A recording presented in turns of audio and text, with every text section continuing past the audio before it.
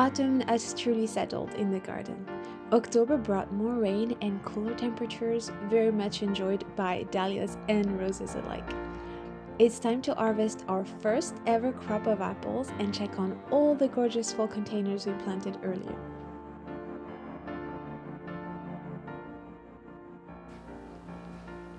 Hi everyone! Welcome to an autumnal garden tour! I want to show you what the garden looks like at the beginning of autumn. We have lovely containers and the dahlias are blooming beautifully, so I hope you enjoy this tour. Let's go first to my favorite dahlia of this season. This is a dahlia called Happy Single Kiss. Isn't this so beautiful?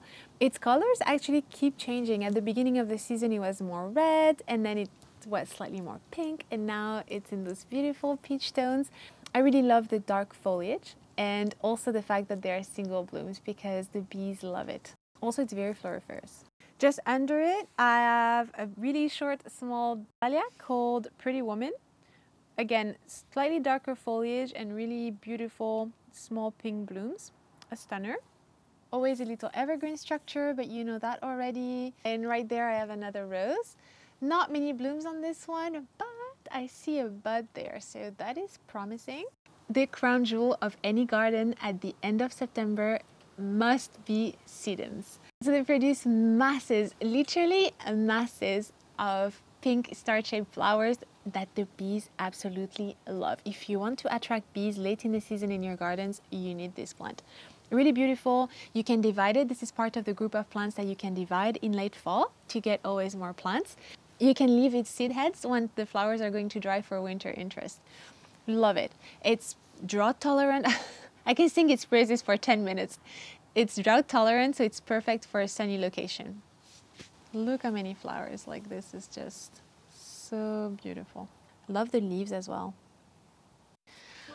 Over here we have a grouping of 3 containers that I put together earlier in the channel, so I'll pop the video if you want to see how I planted those, how I arranged the plants, and decide how to group everything together. This is one of my favorite containers that we did on the channel recently. I love the schemia and this beautiful grass together, and I think that wispy texture of the erigeon is bringing everything together. Then we have this bold lamb's ear, also just those 2 plants together, the lamb's ear and the heuchera. Beautiful contrast right there. And of course the little violas. Isn't this fall in a bloom? And look at those at the back of the petals. They have a little blue undertone, and again, that ties everything together. So beautiful. This is a must-grow plant for summer, and right now, until the frost, it's going to be perfectly happy. Just under, we have a little heather, again, perfect for fall. A heuchera, great perennial. You can use it for containers and then plant it in the landscape and use it like that in the spring. It will keep its foliage throughout winter. Actually, this is container number 4. Remember I told you we need something to complete the grouping of 3.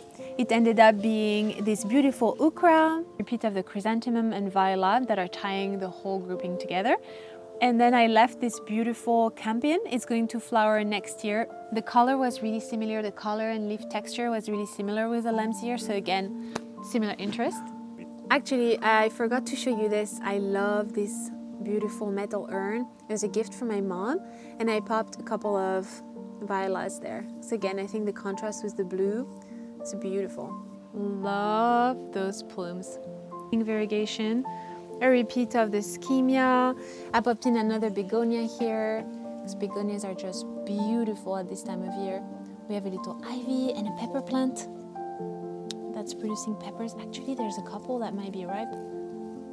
Let's see. A couple of peppers that we can eat, actually. And it's pretty difficult to get peppers to ripen in the UK, so I was pretty happy. There's still a bunch ripening. Look at that. We can also harvest them green. This is definitely my favorite area of the garden, of course. We spend a lot of time here to eat, to enjoy the sofa, so I really wanted this area to be the fullest. That little apple tree is 3 years old. I've had it for 3 years, and it's the first year that we had some blossoms at the right time, and also this is our first apple crop. It's a variety called L-Star. So this is a dwarf rootstock. This is why the tree is still really small. Unfortunately, it needs staking, and it's really literally crumbling under the weight of all these apples. These apples should be ripe right now, so let's try to harvest them. I think there's an apple. Ruffling. I think an apple fell.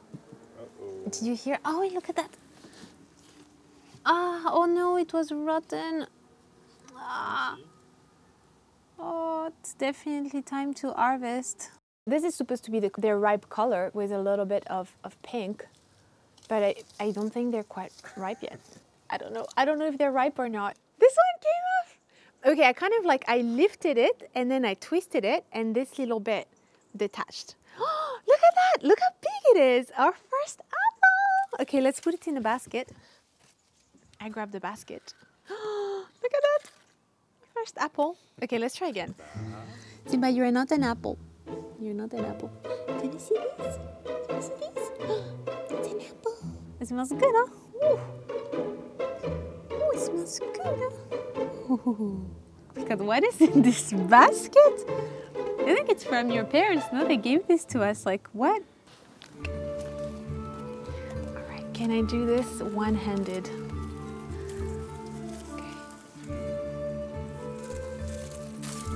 Ah, got it.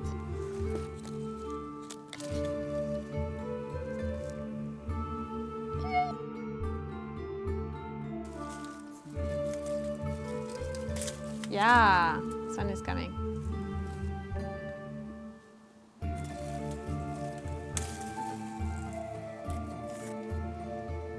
8, 9, 10, 11, 12, 13. Counting apples. Counting apples.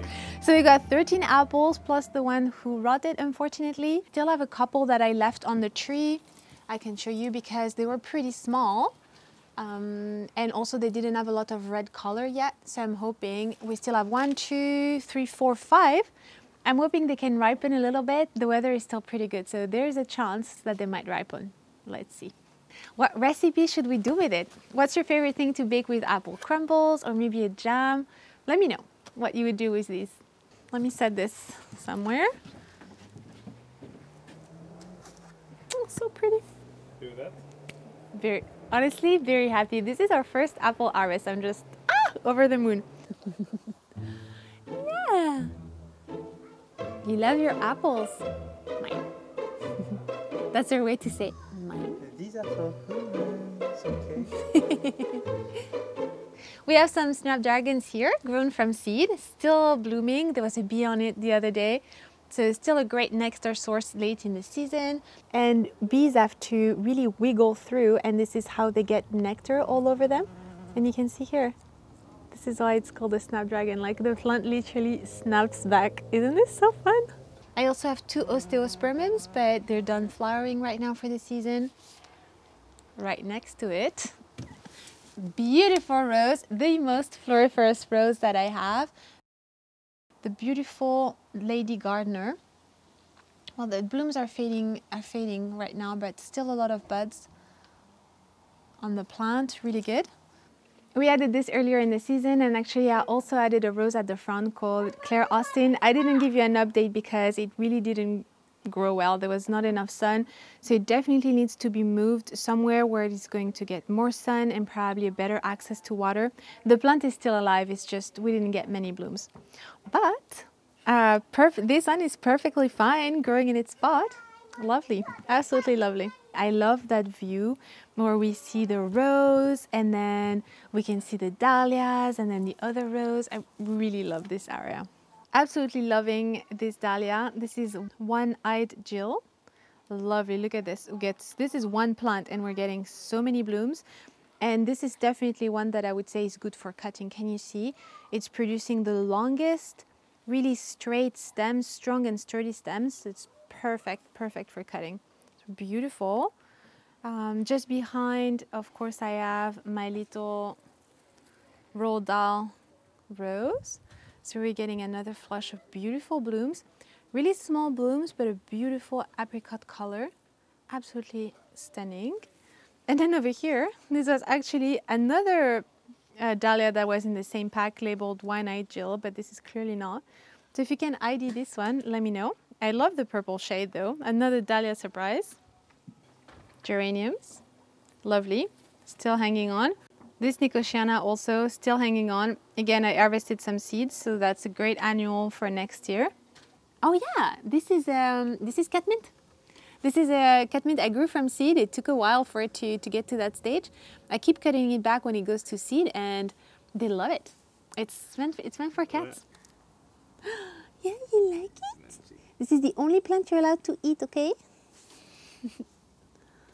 This is turning a little bit into a holding bay for the garden because we only get morning sun in that little strip, so it's a great way to keep the plants in the shade. This actually worked really well for my beautiful salvia. It's on its second flush of blooms. It was blooming beautifully in May, then a little bit in June, and right now in fall it's happy again. And this is the perfect color for the season. Hi baby. Hi baby. You hunting? You hunting? You hunting? And the little shelf. I actually want to add pumpkins there for fall. Right now, the main interest is that beautiful succulent planter that we did on the channel a couple of weeks ago. I love the color mix. It's doing really well outside, but it will have to be protected from frosts. A couple of sedums, a beautiful string of pearls, a panda plant. Absolutely lovely. I'll pop a link to the video if you want to see how this came together. My favorite succulent project so far. What else can I show you? Yeah, the little begonia table. This is just coming into its own now towards the end of September. Beautiful. We have a riot of blooms. We have so many different colors, a dark pink, a beautiful apricot tone, and over here we have some white fluffy begonias. It is beautiful. It's actually several containers. I planted those earlier in the spring, and it's a great investment. Like dahlias, if you want late color in your garden, invest in begonias. This is a west-facing garden, so part of the garden is always in the shade, and this is where we are right now, as opposed to the other side where I have my tulips and my dahlias, because we get, of course, the sun during the day. So over here is mostly foliage plants, so things like hostas, hookras that can tolerate a low light level. I also add some foxglove last year, and I'm going to repeat that. I recently added, though, the crown jewel to me of flowers, some white anemones. This is a beautiful Japanese anemones called Honorine Jobert. I couldn't decide last year whether I wanted pink or white. I ended up choosing pink, and then I thought I need the white as well. So I got two plants, one here and one just next to it, so that we have a bit of a filler here. I replanted a couple of hellebores, one here, one there, and we have some at the front. Also refreshed the hookra here because unfortunately after a couple of years even perennials fade out. And then of course the flower bed is peppered with hostas with different leaf shapes and patterns. It's really beautiful. I love this one with the white stripe, really beautiful, and this one with the bluey tinge. It's actually due for dividing. Some perennials need to be divided at the end of fall, and hostas are one of them. So you can just dig out the plant and put a knife or a spade through it, and you can just divide your plant that way. This one is big enough to do that now. We didn't have great luck with this new meadow this year. The weather was really dry over the summer, so a lot of those plants went to seed early. But the cosmos are joining the party. We already have a number of beautiful blooms and a lot more plants that are growing. So we might have color until late October, early November if the frost arrived late. I already actually harvested some seeds from the meadow, some corn cockles, so we can always resow it next year. But at least we do have a little bit of late color. Let's go see the front garden revamp. I love this eucalyptus tree. I planted it last year. It has grown quite a bit, and this beautiful silvery foliage is perfect if you want to cut it for wreaths, for bouquet making. I actually have a wreath on my front door where I used a little bit of this beautiful foliage. I absolutely love it. I think it wants to get massive though, so we might have to move this pretty soon. Just behind it, I have an hydrangea who barely survived the dry weather. Don't despair if your hydrangea dries out, loses all its leaves, because there is still hope. This happened to mine over the summer, unfortunately. but with a little bit of watering, a little bit of love, I was able to recoup it, and it's right now. We lost all the blooms, of course, but the plant is still alive and we can always get blooms next year. A couple of the sunflowers that I sowed are finally blooming. That's really lovely. Say hi to Simba. Hi, Baba. Hi. And I also ended up adding a couple of astas right here. Really love this beautiful variegated foliage. And of course, the main event. So unfortunately, one of the little camellia trees that I had as my main evergreen structure passed away. So I moved this around so that we would have one tall centerpiece. Moved back my two little curry plants, which is this beautiful, really wispy foliage that blooms with yellow blooms in spring. It's beautiful. And then I added some new echinaceas. We're towards the end of the season for them right now, but it's still a beautiful little accent there. And then this lamb's ear got absolutely massive. If you remember, I planted some really small, I think 9-centimeter cans, just a couple of plants. And actually this lamb's ear absolutely loved that spot. I wasn't expecting it because the tag says needs full sun, and this only gets a little bit of morning sun, but now we have a silver carpet of really soft foliage. It's really beautiful sensory plant. I need to do a little bit of deadheading, but just behind I popped a little campanula on either side, a little blue accent, some violas. Hello. Hi, Cinda, do you want to come to the tour? Baby! Hi, do you want to do the tour with us? Of course you do. Of course you do. Come on, Mama. Yeah, good boy. Oh, you're so sweet. So yeah, I was saying actually just behind the lamb's ear that is becoming quite tall, I popped a couple of violas, chrysanthemums, some others, little trick actually that are still in their containers so that we can get a little bit more height from the plant. And you know, just adding a little bit of full color there. I think that ended up really lovely. Do need to deadhead a bit though. I hope you can see this on camera. I had a couple of grasses at the back as my tallest layer. The cats absolutely loved ruffling in them, so they're a little bit squashed and not blooming really well. At the front, I still have my little trailing ivy that's surviving the lamb's ear. And then I added I had a couple of shrubs here. This one died because we have the roots from the neighbor's tree basically that pumps all the water out. So I think it dried out. So I popped away those two little shrubs and replaced them with some erigeon. I really love the wispy texture. It's blooming out now. We're getting pretty late in the season. But again, one that will come back next year beautifully. And actually, we also have our first autumn container right there. Let's have a look. You've seen this already. This is my first autumn planter. I really love how it turned out. We have a beautiful rudbeckia as a centerpiece, beautiful accent grass, a little heuchera. Begonias are coming into their own, so they are in every fall container I've created this year. Tucked in also a little chrysanthemum. I just really love the mix of colors there, and it's a beautiful way to welcome us into our home. Simba. Reminder to self, keep watering your plants after you planted them. I kind of forgot about those beautiful anemones and they're a little bit droopy now, so we need to do emergency watering today, hopefully to get them enough water so that they survive. Don't forget to water your plants. I forgot to show you, I have another little container here with a heather, a bit of lamb's ear, a chrysanthemum and a viola. Really love that combo also for a fall planter.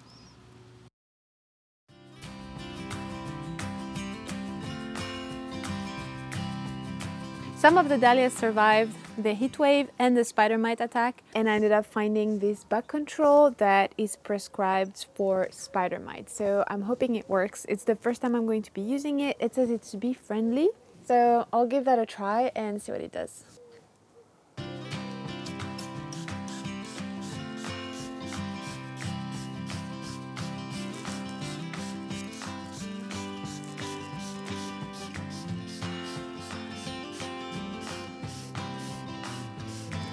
This is one of them. I think it's a variety called Red Pygmy, but those were surprise dahlias. Those were not the ones that I thought I was buying or how they were labeled in the packaging, but we have a beautiful flower and lots of buds.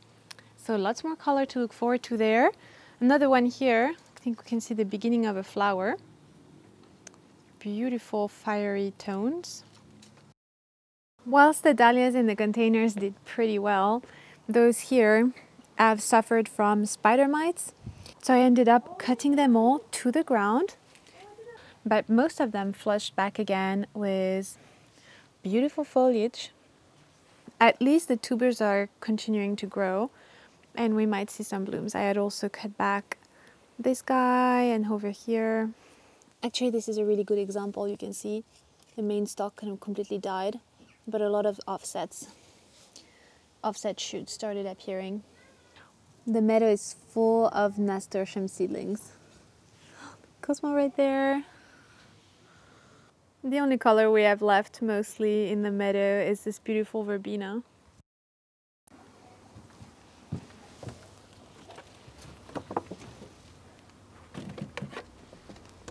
Last week I sowed some hardy annuals.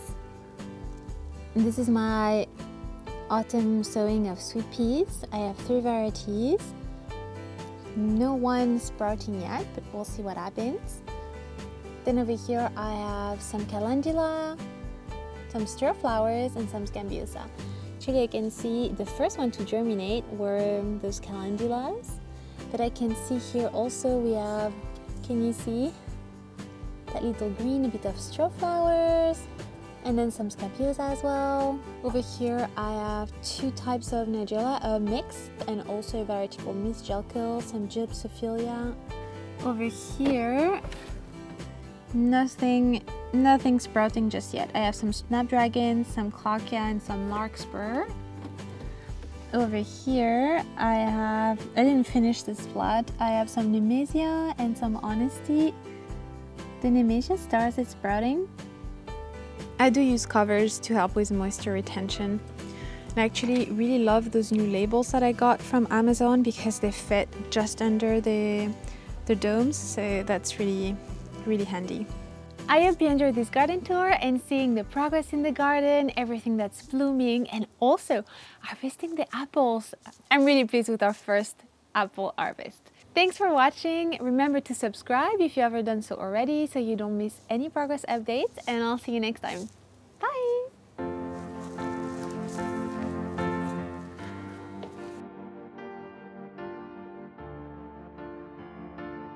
Or do you want to bet that he sits in this basket within the next 2 minutes? Are we sitting in the basket?